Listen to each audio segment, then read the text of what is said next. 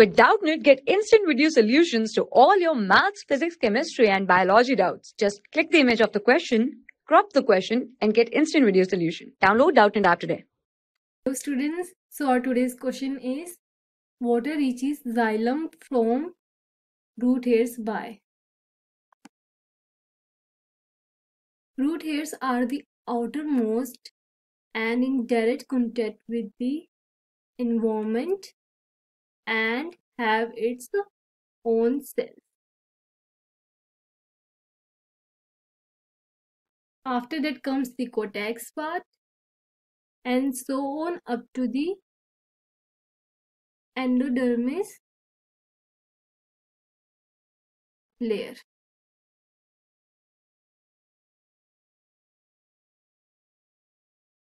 Up to this part, the water transport is through apoplastic pathway.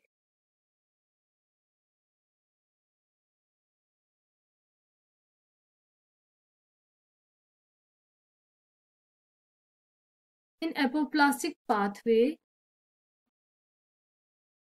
the movement is through dead cells or dead part of plants, whereas after endodermis,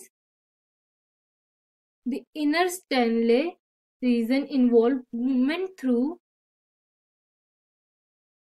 symplastic pathway.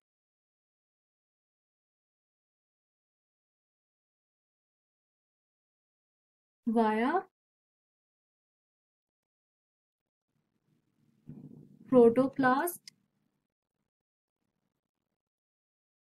part of plant.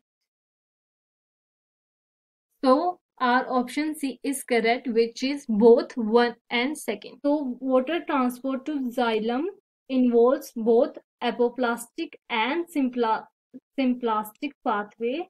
So our option C is correct. Thank you.